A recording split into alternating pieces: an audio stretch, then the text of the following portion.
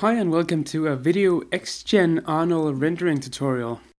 In this tutorial I'm going to talk about how to apply a texture to your Arnold shader in Xgen. Right, so the first thing you want to do is select your description and assign a shader to it. In this case I'm assigning an Arnold hair shader. Now if we render this, we can see that each hair strand has the entire texture map along its one axis. And that's not exactly what we intended to do. In this case though, it's a fairly simple setup. I have a root color which is yellow and a tip color which is blue. And this is what we get. Thing is, we want to make sure that some of the strands have one color and some other strands have a different color, so they're not all the same. Before we go any further, we need to make sure that our Maya path is set. So make sure that you know exactly where all the things that Maya output is being saved. Right, so let's try and paint a map in Maya. Go to the Preview Output tab in the Xgen menu and scroll down to Custom Shader Parameters.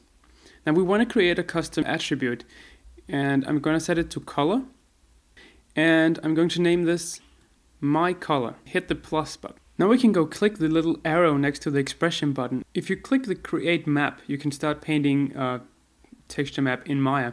So I'm just going to paint something real quick, and I'm going to hit the save button. And what that does is that it saves a ptex texture file in your Xgen folder in your Maya project folder. So if we go in and find that folder named My Color, which is the name of my attribute, we can see that we have a little file here named whatever, and that's the file we just saved. So we have the file here, the file node, and if I render now, nothing happens. Now for Arnold to start using this texture map, we need to create a node called user data color, which is an Arnold node. Once you created that, you can go in and copy the name of your attribute from the description and paste that into the node that we just created, like so. And once that's done, select your shader and plug that node into the color, or in this case root color and tip color. Now when I press render, you can see that there we go. It's rendering the texture as I painted it. So some of the strands are black, some of them are white, and it's not texturing along one axis. Now we can texture the individual strands with a normal texture map like a TIFF file that I painted in Photoshop or Mari. And if you haven't already made a ptex map, you can do so by following my Mari tutorial on how to make a ptex map from a non-ptex map. Or you can use the Maya method, which is open the node editor and you can select your geometry and show the network. Now we can see in here that the map that I painted here in Maya is connected to my custom attribute My Color. So I'm just going to create a new attribute called Converted Map, because we're going to use Maya to convert the map. Now I'm just going to go ahead and create this new attribute called Converted Map. You can call it whatever you want. Hit plus and create it, and go and create a map by using the little arrow key. Now this is going to give us two new nodes that I am going to delete right away because we don't need them.